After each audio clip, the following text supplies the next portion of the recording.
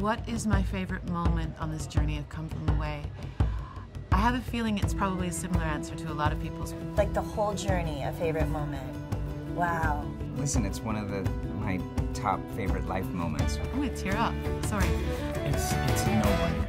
It's the Gander concert. You probably understand about half of what we say. They say no man's an island, but an island makes a man. Especially when one comes from one like Newfoundland. Welcome to the Rock. We did a benefit concert out there in the Gander hockey rink arena with all of the proceeds going to local charities. Doing a show based on true events and being able to perform it for the people who it actually happened to and who did everything that we're talking about is such a unique opportunity.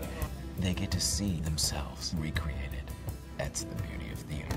It was the highest stakes for us personally because we needed to know that they were okay with how we were telling their story.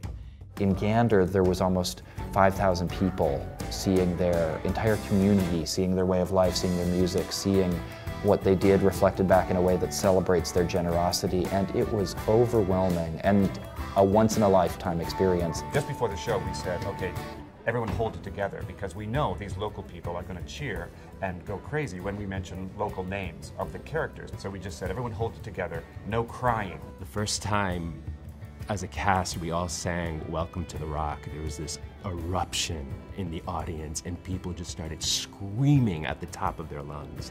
And you could feel the energy on stage just kind of go to a different level that we've never experienced before. And we all started crying. Everybody is crying, but laughing because we had just said, don't cry. So we're looking at each other, trying to sing and crying at the same time. That was an amazing moment. There was just no words to describe the give and take. On an island called Newfoundland, there's an airport, and next to it is a town called Gander. Tonight we honor what was lost, but we also commemorate what we found. Those people understood the story immediately, and they kind of gave us a permission to do it.